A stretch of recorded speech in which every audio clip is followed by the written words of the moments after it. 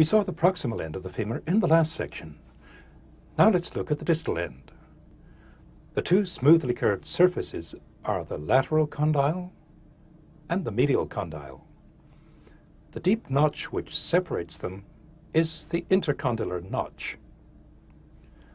Above the two condyles are the epicondyles, lateral and medial.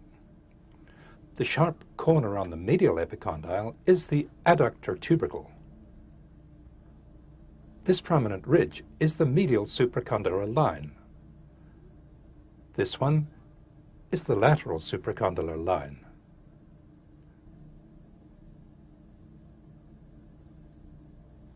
Now we'll add the tibia and the fibula to the picture.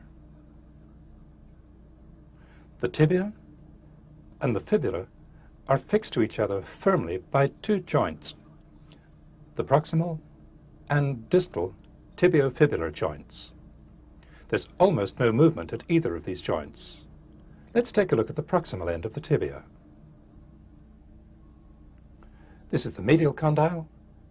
This is the lateral condyle. On top of the two condyles are two quite separate articular surfaces.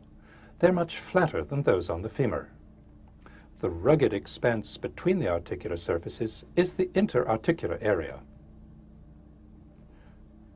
This prominent lump on the front, the tibial tubercle, is the final insertion of the quadriceps tendon. The small facet under here is for the fibula, which we'll add. This is the head of the fibula, this is the neck.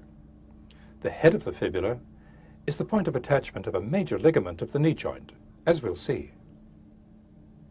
The space on each side of the knee between the femoral condyle and the tibial condyle is occupied by a crescent-shaped piece of cartilage, a meniscus, which we'll see shortly.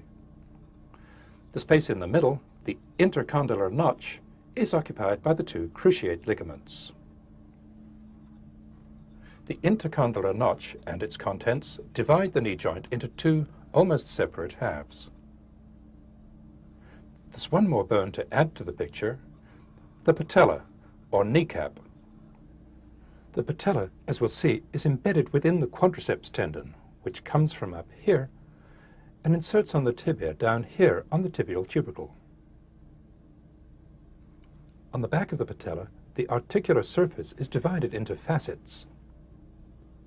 These articulate either with the femoral condyles when the knee is flexed, or with this central articular area when it's extended. Here are the two articular surfaces of the tibia. The two menisci sit on top of them. Here are the menisci. They're made of flexible fibrocartilage. They're shaped a little differently. The lateral one is almost a circle. The medial one is more C-shaped. In cross-section, each meniscus is thick at the outer edge and thin at the inner edge. The two ends of each meniscus are attached to the interarticular area of the tibia. The medial ones far apart, the lateral ones close together. In addition, each meniscus is attached all the way around its edge, both above and below, to the joint capsule. Here's part of the joint capsule. We'll see more of it later. The lateral meniscus is much more mobile than the medial one, partly because its two ends are attached close together, partly because of a big difference in the mobility of the joint capsule around the edge. The two cruciate ligaments on the inside and the two collateral ligaments on the outside. Here's the anterior cruciate ligament, seen from in front. Here's the posterior cruciate ligament, seen from behind. To get a better look at them, we'll remove the lateral condyle of the femur. Now we can see the whole of the anterior cruciate ligament.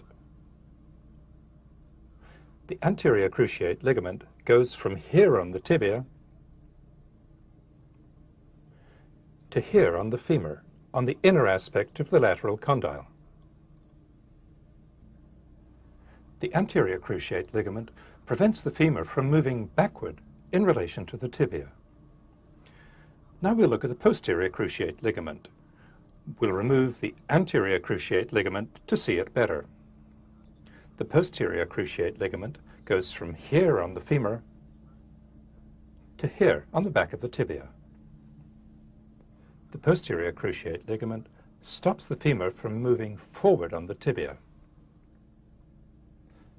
By preventing backward and forward movement, the cruciate ligaments ensure that the condyles of the femur stay in one place as they roll on the condyles of the tibia.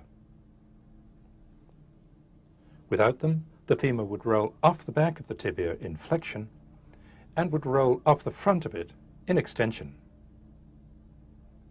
Now let's look at the two collateral ligaments, the fibular collateral ligament on the lateral side and the tibial collateral ligament on the medial side. The tibial collateral ligament goes from the medial epicondyle of the femur to the anteromedial aspect of the proximal tibia. The tibial collateral ligament blends with the capsule of the knee joint behind and also in front.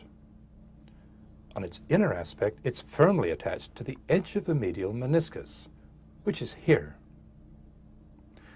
Now let's look at the rather different fibular collateral ligament. It goes from the lateral epicondyle of the tibia to the head of the fibula. The fibular collateral ligament stands out from the side of the knee joint. Unlike its tibial counterpart, it doesn't blend with the joint capsule. It's not attached to the meniscus.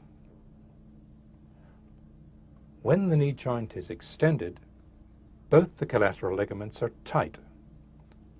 When it's flexed, they become less tight. Here's the distal end of the quadriceps muscle, which we'll see in more detail later in this section. Here's the quadriceps tendon. The patella, which is here, is enfolded within the tendon. The part of the tendon below the patella is known as the patellar ligament. On the medial side and on the lateral side, the tendon is continuous with the capsule of the knee joint. Between the quadriceps tendon and the femur is an extension of the knee joint cavity, the quadriceps bursa. It's lined with synovial membrane. This lubricated pocket enables the quadriceps tendon to slide. Here's the knee joint with the joint capsule intact. On the medial side, the thin capsule is continuous with the tibial collateral ligament. But on the lateral side, the capsule is separated from the fibular collateral ligament. On the back of the joint, the capsule is thick and strong. The thickened posterior capsule prevents hyperextension of the knee joint. Here, we've divided the fibrous capsule to see its inner surface. It's lined on the inside with synovial membrane all the way around the joint, except at the back. At the back, as we'll see if we remove the capsule, the thin synovial membrane, here it is, passes forward around the cruciate ligaments, covering them on the front. On the femur, here's the lateral condyle and epicondyle, the medial condyle and epicondyle, the adductor tubercle, and the intercondylar notch. On the tibia, here's the lateral condyle, the medial condyle, the tibial tubercle, and the facet for the fibula. Here's the head of the fibula, the neck of the fibula, the proximal tibiofibular joint, and the patella. Here's the medial meniscus, the lateral meniscus, the anterior cruciate, and posterior cruciate ligaments, the fibular collateral ligament, the tibial collateral ligament, the quadriceps tendon, the patellar ligament, and the joint capsule.